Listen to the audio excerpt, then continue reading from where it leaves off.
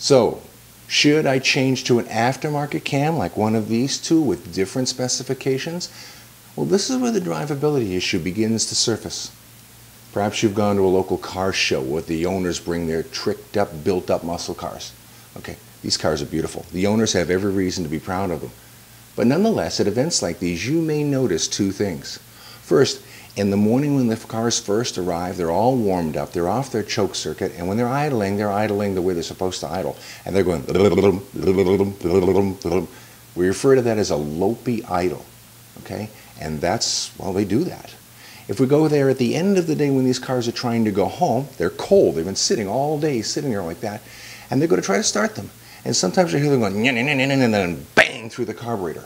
Or they'll try them again, and pow through the exhaust system. And sometimes they'll just crank and crank, and sometimes when they do catch, you'll hear the guy playing with the gas pedal trying to keep it going. So it's and he goes on and on. And well, those inconveniences are acceptable to the owners of those cars.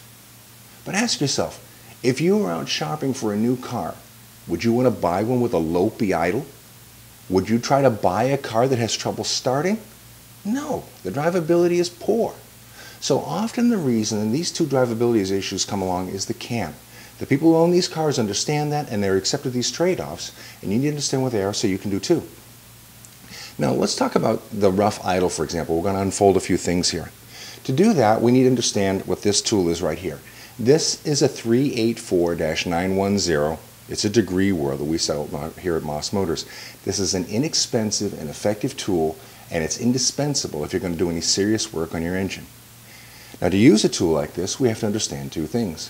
First of all, most of the numbers that you're going to hear about when people are talking about camshafts relate not to the camshaft, but the numbers are taken down at the crankshaft. So this wheel goes on the crankshaft. Secondly, and I've got an exploded view of this wheel so you can see it here, most degree wheels go from 0 around to 360 degrees. This one doesn't. This goes from 0 to 90 to 0. Back to 90, back to 0 again. What's that all about? Well, this 0 is top dead center. So we have 10, 20, 30, 40 degrees after top dead center.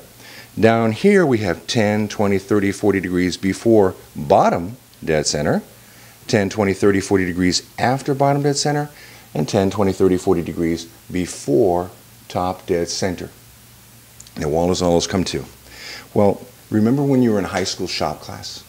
They told us that the piston will be at its top and her compression and her firing stroke. So she's going to fire, there's an explosion. We're told the piston will go down, the crankshaft will go around, and we were told that right about down here at the bottom, the exhaust valve was going to open. Then we were told that the piston would continue traveling up, pushing the exhaust gases out, and somewhere near the top, she would close off her exhaust valve. Well, we're going to find out in a moment that while that's nominally accurate, it's not accurate enough. Inside these engines is a very dynamic series of events going on. A camshaft or any other part can't wait for something to happen to go on to the next thing. These have to be proactive. They have to know what's about to happen and start things early. In our next video, we're going to find out that we don't open the exhaust valve down here at all. And we're going to find out why in just a moment.